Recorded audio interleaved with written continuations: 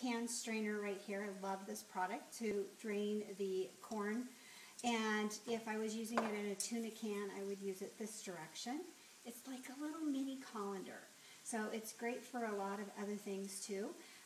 I use it in the sink sometimes on my garbage disposal side so that I don't lose things down the garbage disposal, but I can actually run the water down, and so it works nice for that as well. Again, we're just going to continue making our little stripes right here. And just going to have little layers. This is such a pretty salad.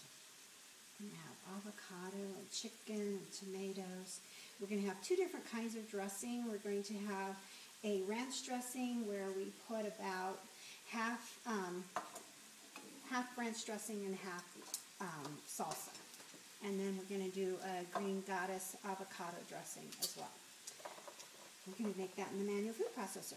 So then I'm going to use the egg slicer to slice the olives. And you can buy olives already sliced, but you can get a big can of olives for the same price as the sliced olives, and you get a lot more that way.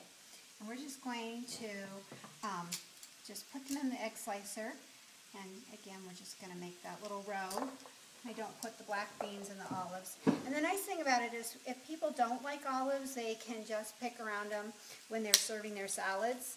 I jokingly say that olives and mushrooms and bell peppers are cootie foods, and that a lot of people don't like coconut and olives, and so when you put them out like this, people can avoid them if they don't like them.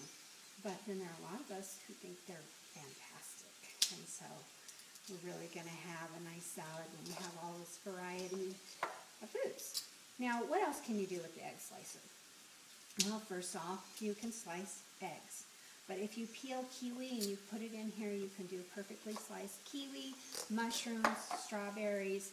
And so it's really handy if you ever, after years of use, you've stretched out your wires, you can just replace the wires off of the Pampered Chef replacement parts.